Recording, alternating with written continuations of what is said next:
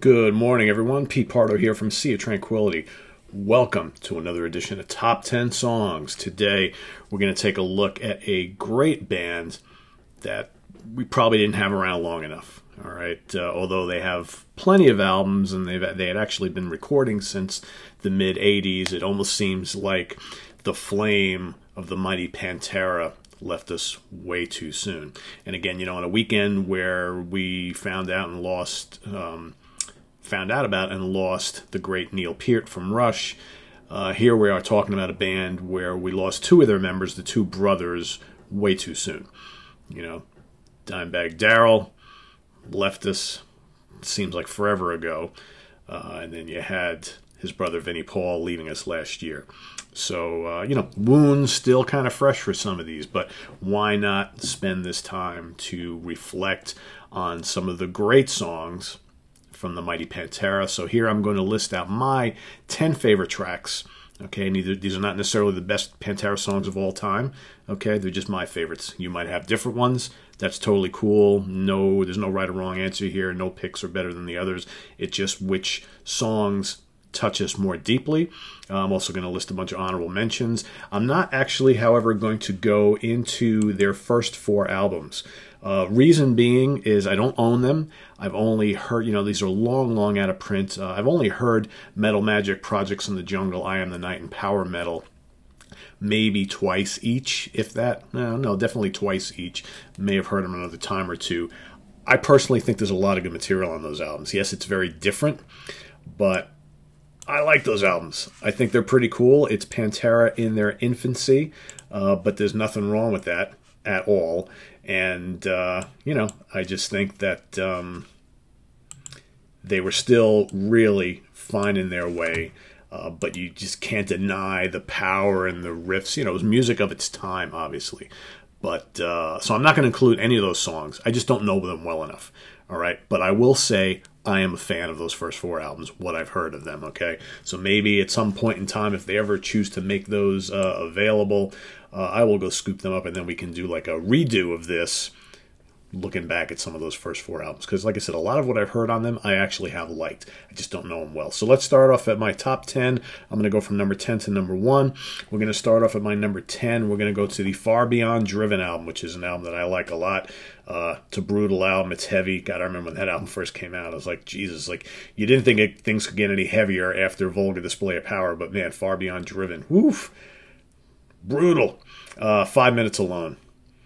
One of the things that I've always loved about Pantera's music, yeah, it's heavy, and it strikes that chord within me because I like heavy music, but man, the amount of groove within that heaviness is always there. I think that Dimebag Darrell, he probably doesn't get enough credit from a lot of people, myself included, for being one of the best creator of heavy riffs ever. I mean, is there any Pantera song that was ever recorded that did not have a cool riff that had a ton of groove to it?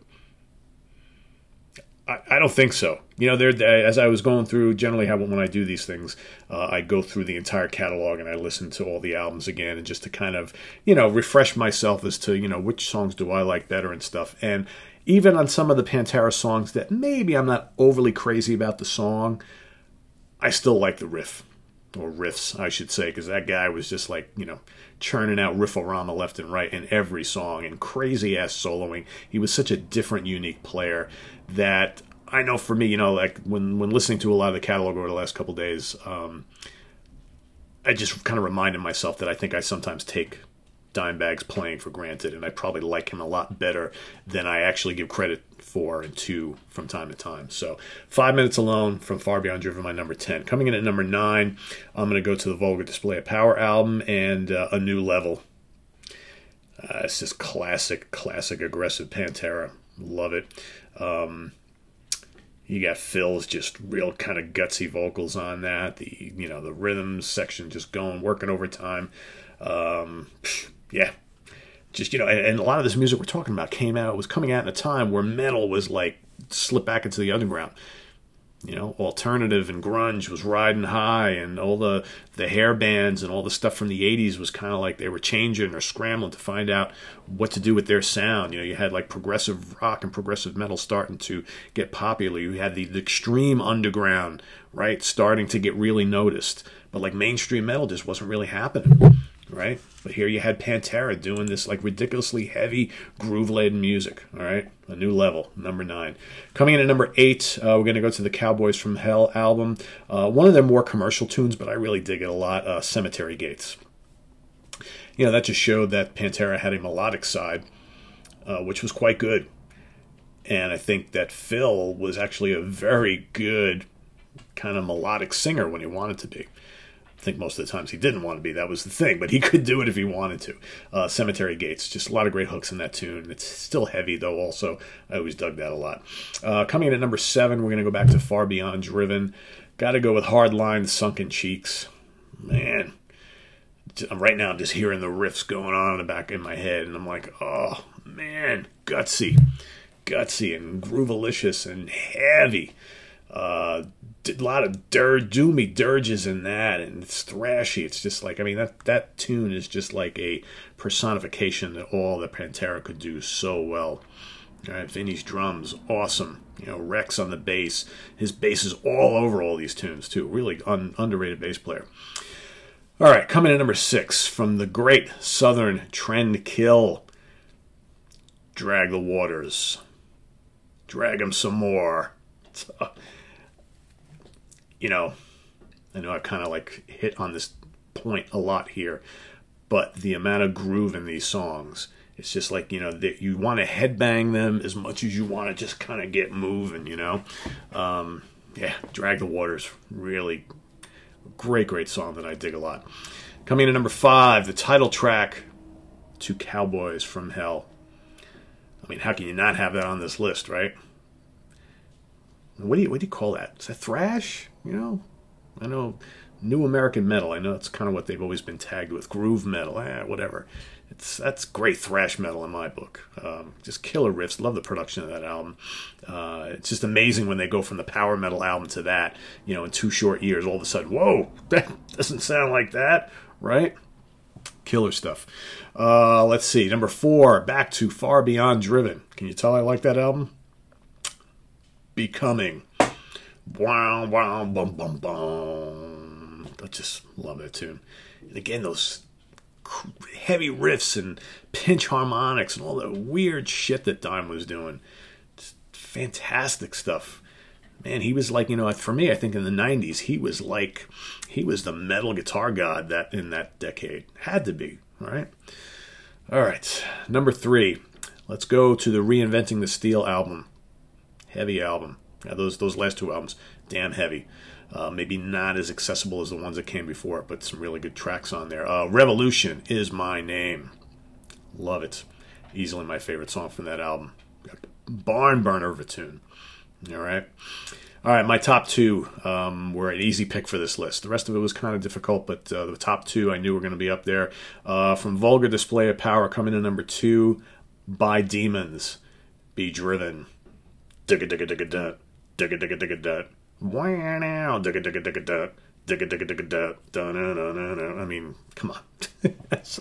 that is just an exercise in, I'll say it again, a cavalcade of riffarama. I mean, my lord. Jesus. It's great stuff. And I love Phil's like over-the-top vocal on that.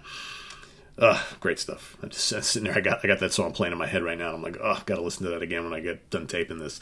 My number 1 song, back to Far Beyond Driven. It's just a great album. Probably for me, their most memorable riff.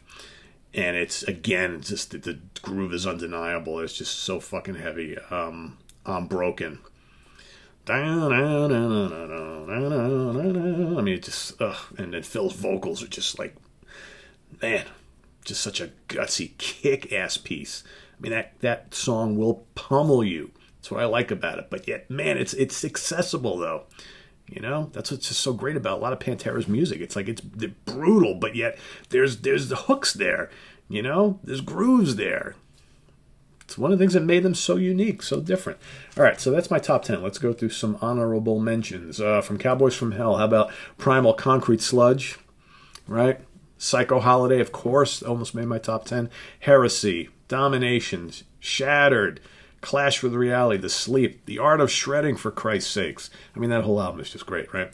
From Vulgar Display of Power, Mouth for War. I had a hard time leaving that out of my top 10. I love it. But that's a very honorable mention. That sits just outside the top 10. Walk's kind of played. I was never as big a fan of Walk as some of the other tunes. It's still great, though. Fucking Hostile, obviously, is great. This Love, another just outside the top 10 song. I love This Love. Let's see. No Good, Attack the Radical, Live in a Hole, fantastic. Regular People, and Hollow. Hollow is another song that just outside my top 10. Hollow is very, very cool, very moody, lengthy piece. Love it. Let's see. Other stuff from Far Beyond Driven. How about Strength Beyond Strength? Slaughtered, 25 Years. Use My Third Arm, and Throes of Rejection. Love that a lot. From the Great Southern Trendkill, how about the title track? War Nerve, Fuck the World. Tens Rules. The Underground in America, another great track. Suicide Note Part 2. Part 1's pretty cool too, but Part 2 is really kick-ass. And from Reinventing the Steel, how about Goddamn Electric? Yesterday Don't Mean Shit. Today is what matters. You've Got to Belong to It. It Makes Them Disappear. Another real fine song from that album. And another one that's just outside my top 10, I'll Cast a Shadow. Love the drive of that song, man. Those burning riffs that just keep building and building. Fantastic stuff. All right, let's replay my top 10 one more time. Coming in at number 1, I'm Broken. Number 2, By Demons, Be Driven. Number 3, Revolution Is My Name. Number 4, Becoming. Number 5, Cowboys from Hell. Number 6, Drag the Waters. Number 7, Hardline, Sunken Cheeks.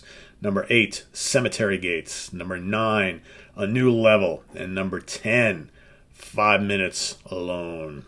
There you have my top 10 favorite tracks from Pantera. Like I said, yours may differ. That's quite all right. Let's hear what your favorites are. Remember, there's no right or wrong answer here. Let's all respect each other's opinions. We all react to music differently. We like what we like, and that's quite all right.